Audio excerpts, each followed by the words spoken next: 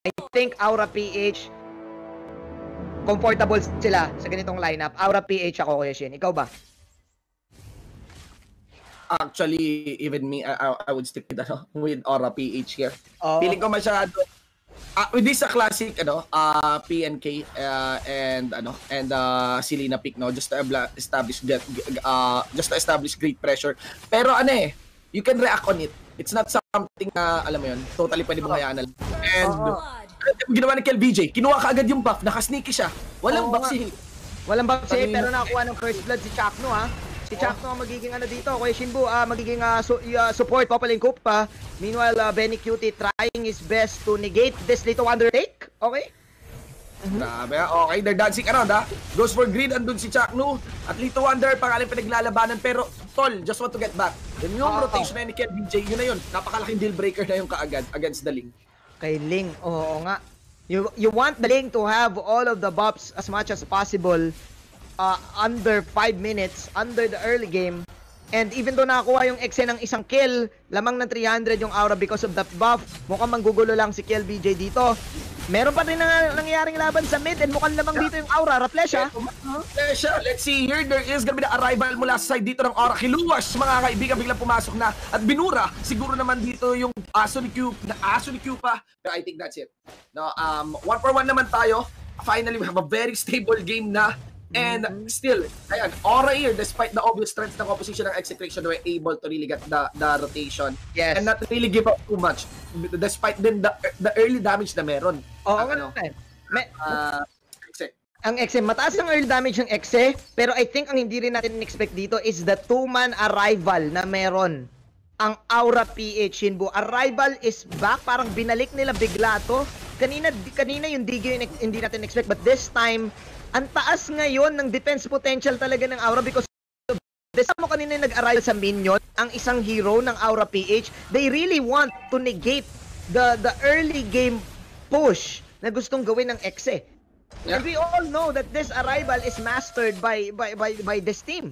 This Aura PH, Exe right now without the buff na meron ngayon si Kuya Hate. Mamaya sa part natin siguro makikita yung gusto nilang mangyari na mambugbog. Kasi Shin, look at this. May nakaw na naman. Yeah.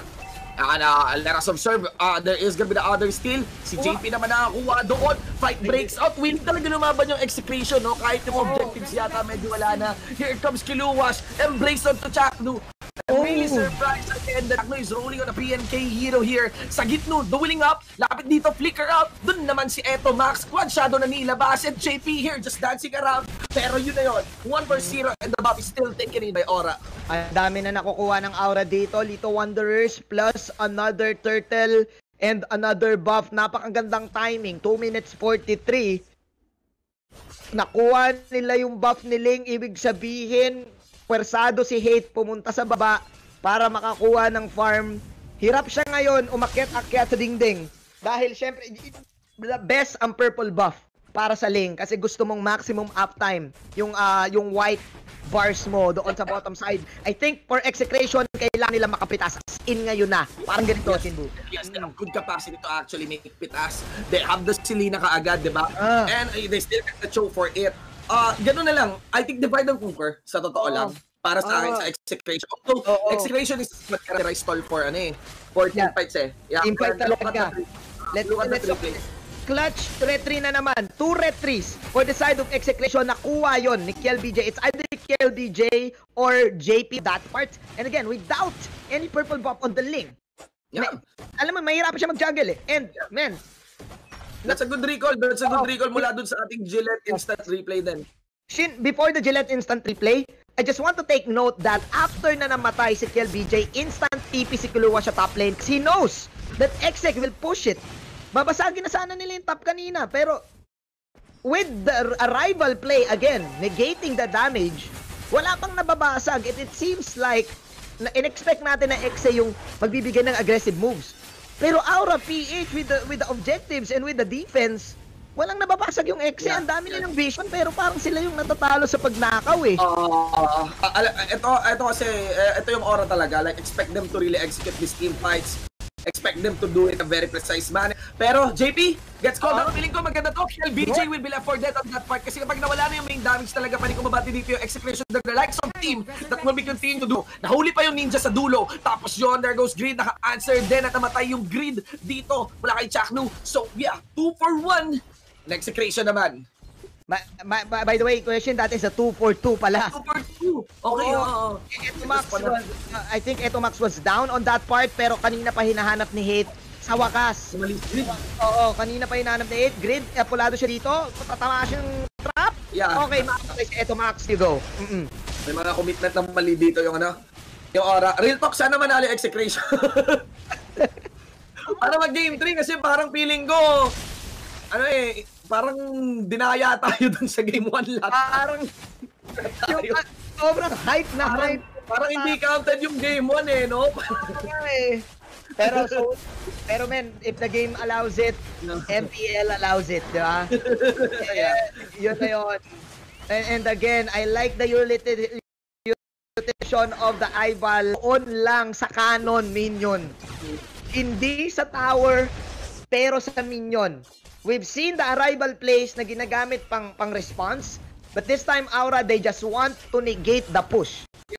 Yes. Si Hate dito, level 7, yung kalaban niya ngayon, level 9. Yeah. Ganun, na-delay si Hate. Kanina pa hinahanap yung opportunity to pick off. Kasi they want to be aggressive. They want to, ayan mo, that's very punishing. Ganun lang talaga. Not just on the link, but on compositions where link is concluded. Maganda dito si Sagitnu, no? Naka-blade armor na siya. So, hindi basta-basta din kakalmot dito if you are KLBJ and even if you are Flesh Akiluwash. Oo, medyo mahihirapan sila. Kasi ako nag-agree ako sa Shin na kapag tumating sa 5-on-5 team fight, I think mas better yung lineup ng Execration. Ang dami nilang control, kailangan nila mabigyan ng space. Etong si kaibigang Hate. Meanwhile, eto Max. Pero wala, mga single pickups medyo nakakakuha ng ng lamang yung Execration, like for Benny Kitty nakakuha siya ng sipa.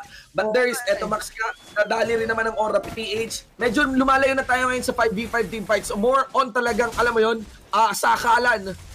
Nang magkakitaan itong dalawang teams natin, whether it's 2v2, whether it's 3v1 or 1v1 even. Iniisa-isa no? Iniisa-isa ang Aura PH, ang Execration, na napoforce ang Execration mag-response to the point na may naiiwan na rin na lane, and with the arrivals nga na meron ng Aura, pwede sila magtipi-tipi lang. So ngayon, nandun tayo sa third turtle, Shinbu, agresibo pa rin ang Aura, wala pa nagkakabasagan sa mid. Pero look at the gold lead. 2K pa din in their favor. Men, hindi ko na alam Aura giving us something new. This is just a surprise. Patayin natin big break up ng laban dito. Kiluwas sa may pinakagitna. Pinipigilan ni Chakno dito habang pinapadala niya ang kanyang aso, pero Kiluwas pinaka-counter at Inferno para makasustain. Tumahan naman ang Avatar of Guardian sa may pinakagitna. And that's it sa Gitno. So kanya pala of damage habang tumatrabaho pa rin si Hate. Maybe he can respond. Maybe after dyan na makuha niya yung kanyang purple buff. Pero tapos na rin ang laban and everyone would walk away with only JP as the casualty. Yes, JP going down, Execration eventually, slowly but surely, they want to get the kills and pick-offs. Ngayon pa lang nagkaroon ng endless battle si Hate. Look at the gold right now ng mga side lanes. Kuya Shinbu, 5,700 para kay Kiluwash. Hate 4,500. Mas mayaman pa ngayon si Benny Cutie. Yeah. Ganon ka nag-late Hate. Benny Cutie was able to to get consistent pick-offs solo. Doon tayo sa playing side. Actually, one of my favorite players from Execration is Benny Cutie. He's really stellar. When he made his debut back in Season 5 on that show. Yes, same. Same din ako. Isa sa mga X-Factors ng side ng Execration.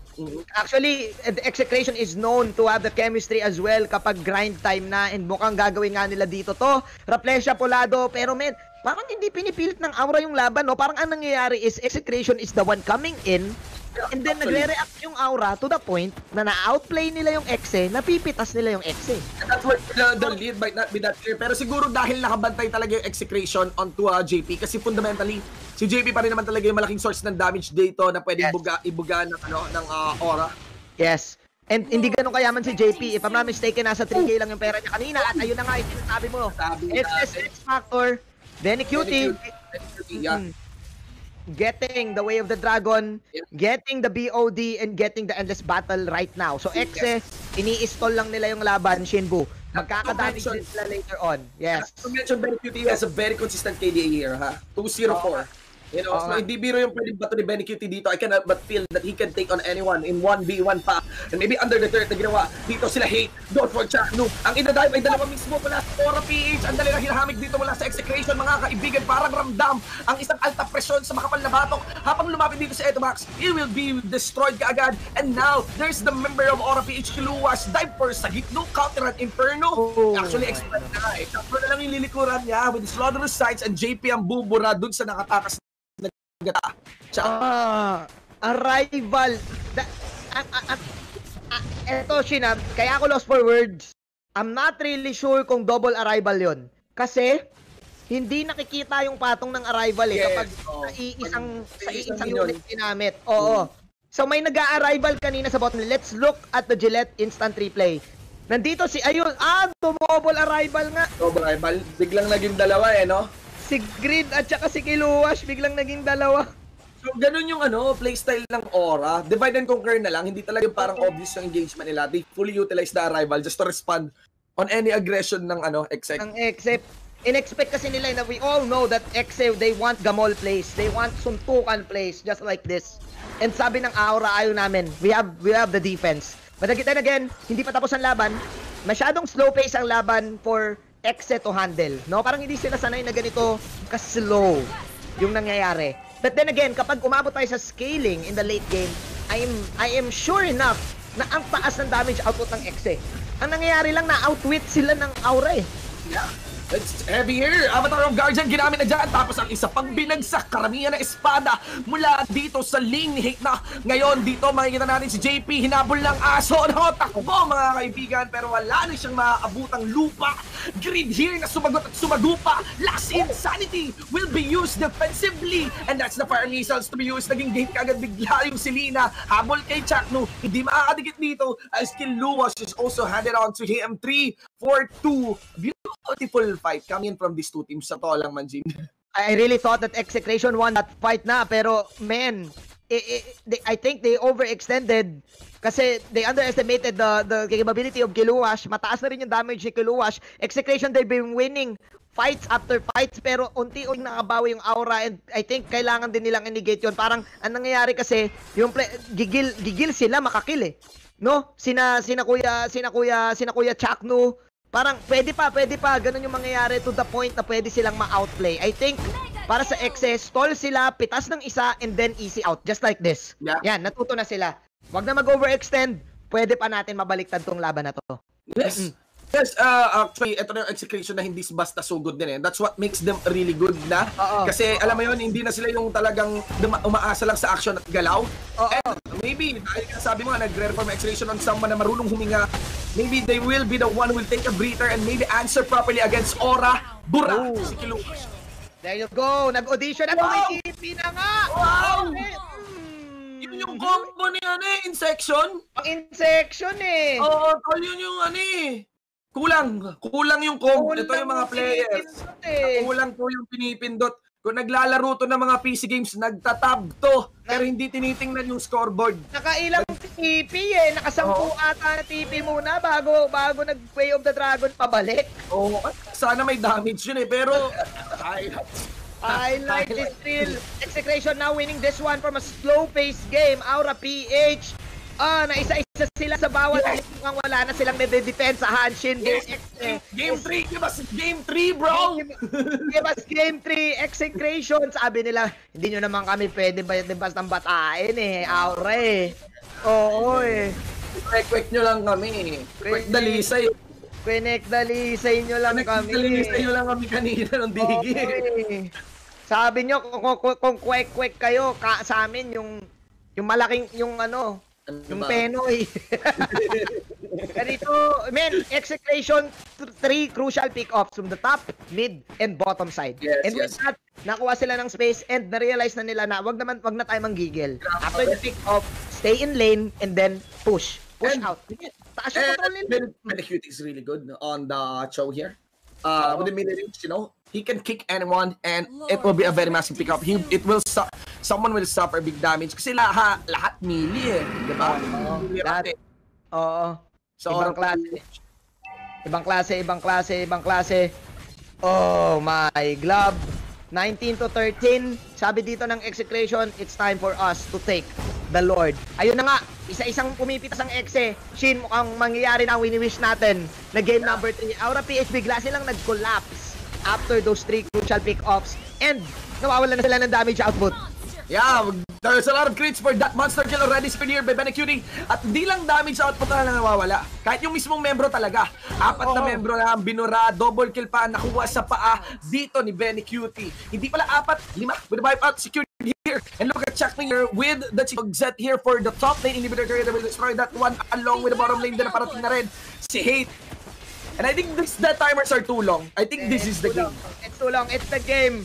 Ladies and gentlemen, we got what we wished. We